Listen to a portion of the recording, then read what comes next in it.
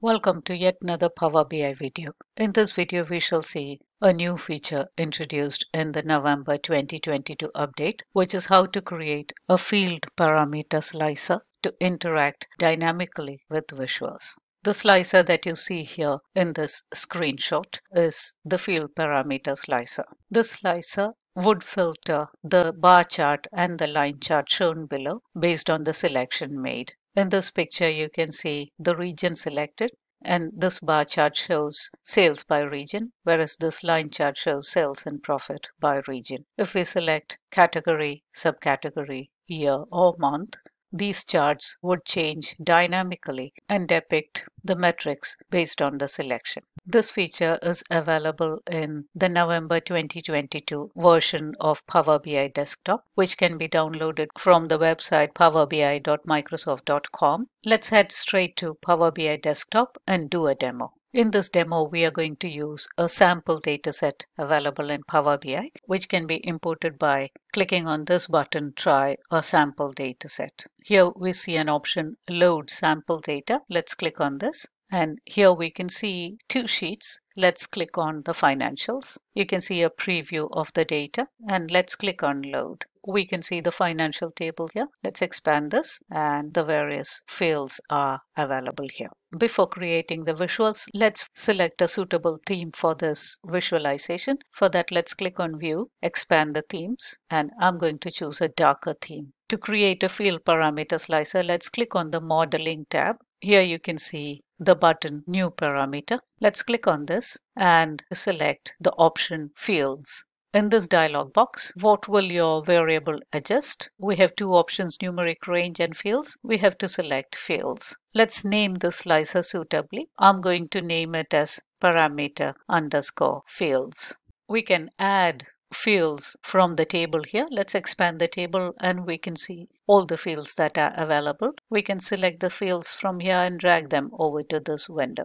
First, I'm going to select the country. Let's drag it over here. Then under the date, we can see date hierarchy, and let's drag and drop year and month. Then product, segment, and at the bottom you can see add slicer to this page, which is checked by default. In case it is not checked, you have to check this so that a slicer gets created based on selection of fields. In case you want to reorder the fields, you can drag and place them wherever you want. Let's click on the Create button. You can see that a parameter slicer has been created. In the right pane, you can see that a new table has been created, which is named as parameter fields. It contains a single column parameter fields. Let's click on the Data tab. You can see the parameter fields table.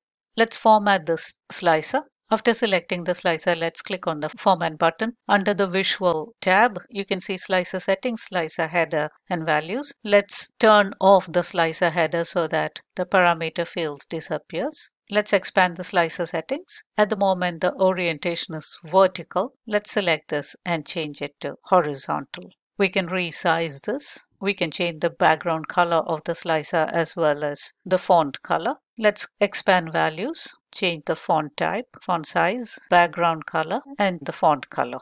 Now our slicer is ready. Let's create two visuals. The first visual that I'm going to create is a clustered bar chart. Let's click on this, resize this. Under the y-axis, let's drag and drop the newly created parameter fields. Under the x-axis, let's drag and drop sales. We can edit this by double-clicking and change it to sales. We can format this visual by clicking on the Format button. Let's turn the data labels on, expand this, and under the options, let's choose Inside End. The font and font size can be changed, and the font color can also be changed. Let's change the y-axis values and x-axis values.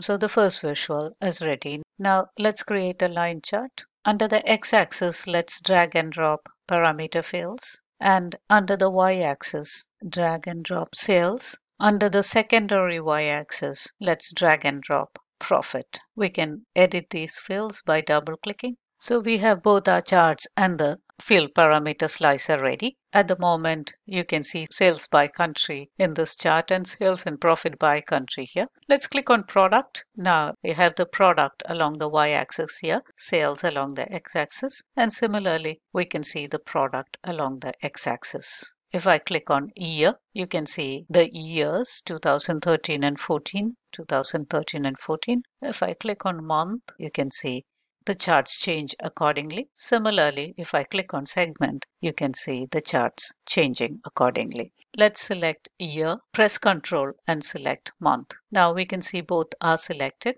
If I click on this button, which is expand all down one level in the hierarchy, you can see the sales by year and month. Similarly, if I click on this button, you can see sales and profit by year and month. If you want to see the markers, you can go to Format Your Visual, turn the markers on, and you can format the markers as well. So we can see how easily we can create a field parameter slicer in Power BI Desktop, which would be extremely useful for making presentations during performance review meetings. Before creating the field parameter slicer, it would be a good idea to ensure that this feature is enabled in Power BI Desktop. For that, go to File, click on Options and Settings, click on Options, click on Preview Features, and here you can see the option Field Parameters. Please ensure that it is checked. In the November 2022 version of Power BI, this is automatically selected. However, it would be a good idea to ensure that it is selected.